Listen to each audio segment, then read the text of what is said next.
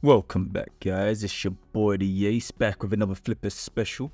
So today we're going to look at MicroPython, which is a lightweight version of Python specifically optimized for microcontrollers. How this might interact with the Flipper Zero, you might ask? Well, there's a new FAT file that came out that lets you interact with this bad boy, letting you work with hardware buttons, displays, GPIOs, the work, all without needing to flash custom firmware or risk bricking the device overall. That being said, let's get straight into this bad boy and buckle up, turn up those speakers, and let's go.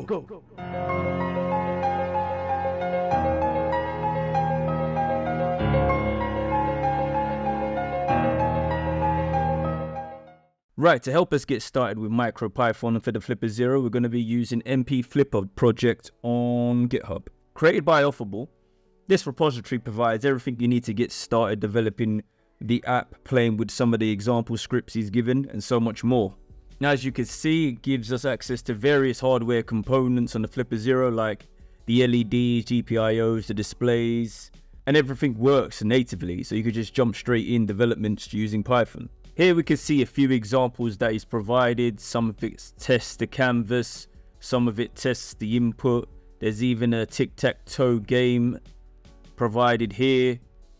So even just using these examples as a baseline, you can get some inspiration, as it were, and start creating applications for yourself. Now, such inspiration came to me when I first even just saw the logo. Now, to me, it looked like the old Snake game you find on the Nokia 3330 or 3210, but I wanted it for my Flipper Zero. So I was thinking to myself, how could I get started in even just making this using this Python variant? Now, for me, the idea was kind of simple. Use the directional buttons to move the snake around and eventually add a food item and it would try to grow, etc, etc. Now, in terms of getting the app, what I would highly recommend is that you head over to the lab.flipper.net store and then head over to the App Store. And then from here, you can just filter by releases or latest or new updates. Go to new updates and straight away you can see it right here, this Python. Now this kind of is quite new and just dropped. And all you need to do from here is really just install it. At the moment of recording, we're on version 1.4. And as you can see here, MicroPython is a version of the popular Python programming language, especially tailored for hardware requirements of small microcontrollers like the Flipper Zero, yada yada yada.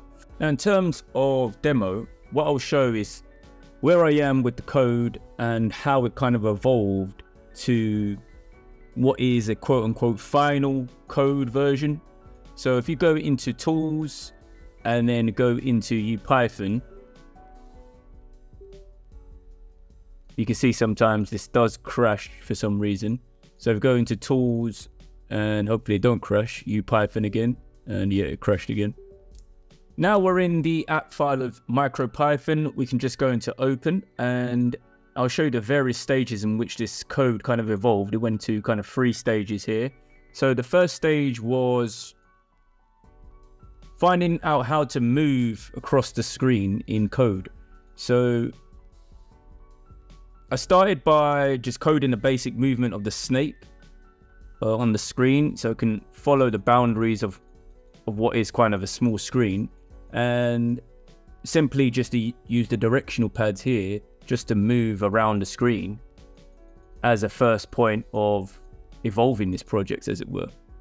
Now, stage 2 of this project took a more complicated turn because I tried to introduce now the kind of fruit that the snake is to interact with.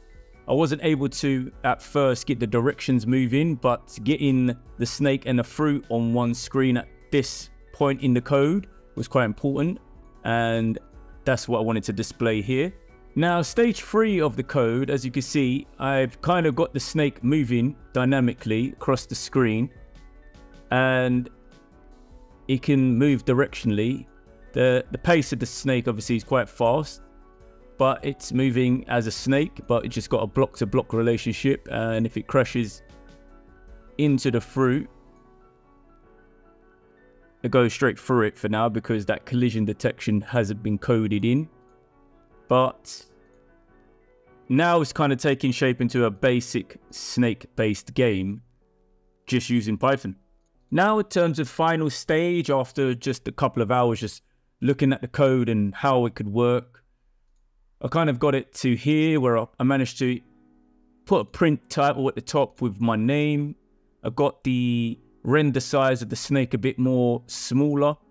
I've got the fruit and the snake moving and plotting in a more directional way. The snake's kind of more freer in terms of space because I had to account for how small this screen size is. And I've got collision detection in terms of the wall as well. So there's a perimeter around this wall. So if I crash the snake into the wall. Thanks for watching and subscribe to HT, of course. Conclusion. So in conclusion, developing a game like Snake for the Flipper Zero using the MicroPython has been an exciting and much educational based journey. The Flipper Zero's capabilities combined with the simplicity of Python make it a great platform for experimentation, whether you're building games, tools or scripts. If you're interested in developing your own apps within the Flipper Zero, I would highly recommend checking MP Flipper project on GitHub, going to the App Store within Flipper and downloading it direct. Now, MicroPython is easy to learn, and with just a little bit of coding knowledge, you can get quite a lot out of this powerful device. Thanks for watching. Don't forget to subscribe and enjoy this video. Let me know in the comments below what projects you're working on, and stay safe in the cyberspace, and peace out.